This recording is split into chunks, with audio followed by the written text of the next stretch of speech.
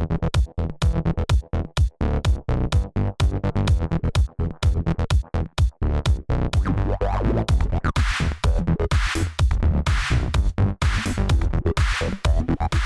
friends, Jay Todd here with Casey Clark from the American Gaming Association, and we're talking about congressmen, U.S. congressmen involved in this kind of collaborative effort to understand our industry. Tell me about this. So it's a pretty interesting reconstitution of the Congressional Gaming Caucus, which existed several years ago, but then somehow went dormant. So what we've seen is that we've put a lot of effort behind working with the co-chairs, Guy Reschenthaler from Pennsylvania and Dina Titus in Nevada, to reconstitute this group of members of Congress who are from gaming states and from gaming districts who really appreciate our industry more than others and be good advocates for us in Washington. Okay, so yeah, I mean, part of the problem, you look back at things like the UIGEA and what we're going through now with the Wire Act, and part of, I think, our problem is that we are in a industry which can be quite legally complex.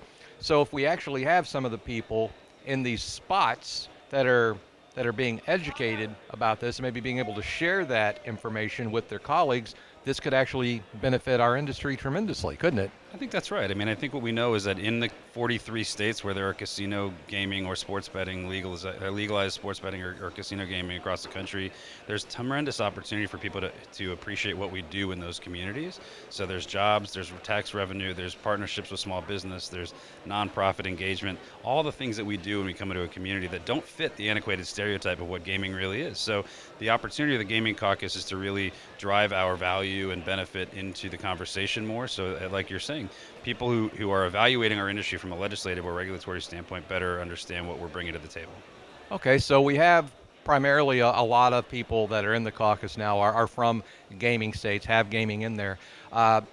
Is there a goal? Is it necessary to reach out and bring us I mean, the vast majority of states do have gaming, but maybe not all the districts within those states.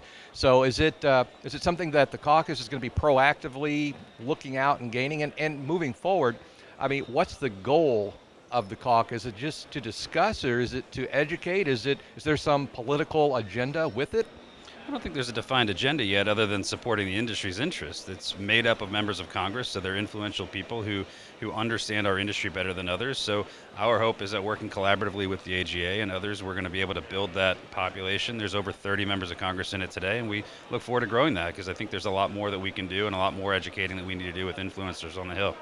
Okay, so the real benefit of this will come, say, at the next time there is something at a federal level where our industry is at the fore. And instead of having a bunch of people that are trying to play catch up and reread laws and have no idea how gaming actually works, we'll have people in there who actually know what our industry is about and that it's not some great evil that's vague and misunderstood. I think that's right. We're not starting from square one anymore. You know, we were an industry that had a great advocate in Harry Reid for a long time to help protect the interests of the industry, and that we don't have that anymore. And so we have to work really diligently, to build those congressional champions, and we're doing a good job at it. You know, it's a good start to have 30 plus people in the Gaming Caucus, and we're going to build that. So a lot of opportunity for us to build momentum on Capitol Hill to either support proactive or positive legislation in federal policy or prevent it. You know, sports betting, and as you know, not just sports betting, but our industry is largely regulated on the state-by-state basis, and that's the model that our members have all built their businesses on. So in a lot of cases, it's making sure that Congress understands that that's where the regulation should be. I agree completely. Always a states' rights issue. Mr. Clark, thank you so much. It's been very educational. Appreciate it.